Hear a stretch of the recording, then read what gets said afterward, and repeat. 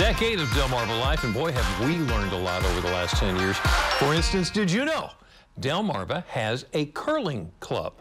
We didn't know until a few years ago, so today we're taking you back in Monday memories. You're looking at a sport that's been around for more than 470 years. And while it's advanced over the centuries, the concept of curling has remained relatively the same. It was originally developed and played in Scotland, out on the rivers and the lakes in the wintertime when the ice froze. Matt O'Shea has been curling now for the last 4 years. He's also a member of the Chesapeake Curling Club out of Easton. It's a game that can be played for a lifetime.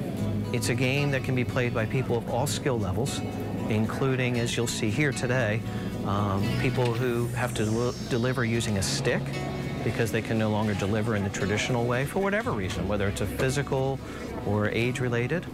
Curling is a sport that is played by all ages. We can have kids, young children, up to, I think our oldest member is 78 years old, and he's just been curling for a couple of years. Jean Henkel, also a member of the curling club, has been playing this sport for 30 years.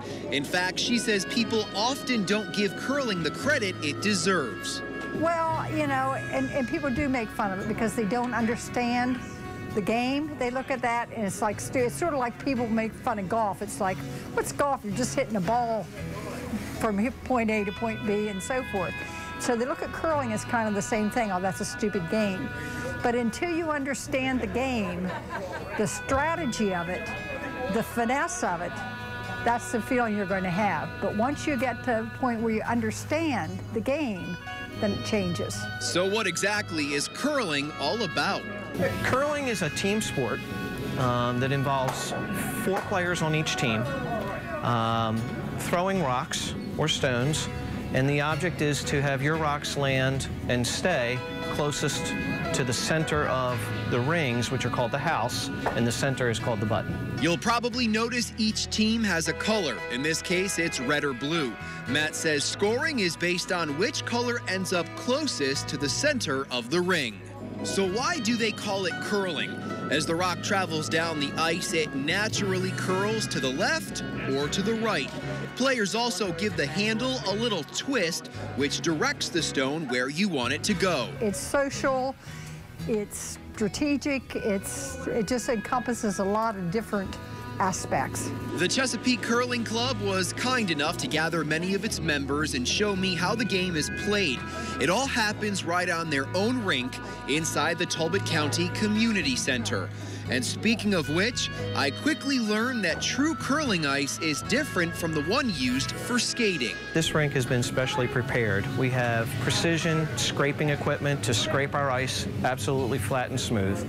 And then we come back with a backpack with a hose attached and a head at the end, and we do what's called pebbling the ice.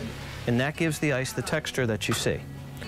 That texture allows for the rock to travel along it because the bottom of the rock is concave. If the ice were completely smooth and flat, the rock would suck down to the ice and stop. The pebble allows the rock to continue to travel. After watching how it was all done, I figured it was time for me to give it a try.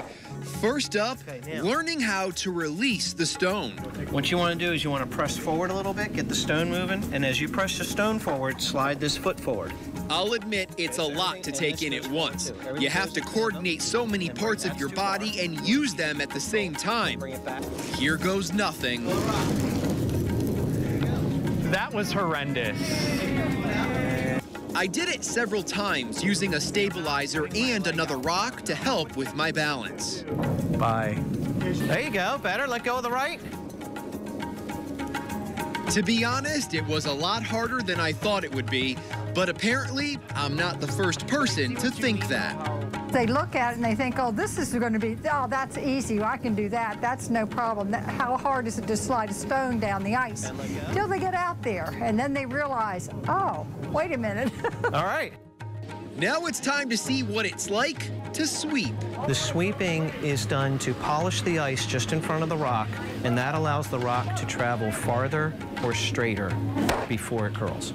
So we're going to sweep in front of the rock, right across the face like this. And I kind of stay right in front of you. That's correct. First, Matt and I did a practice run so I could get a feel for it.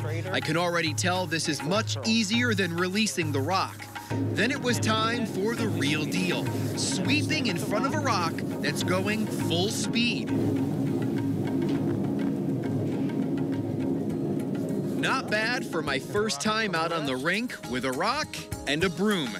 Then again, I had quite a bit of talent to look at beforehand. Brian Spiro's reporting there. By the way, you know, I know people like to get an update on where they are now. Right, Brian back up in Connecticut with his wife and 2 children.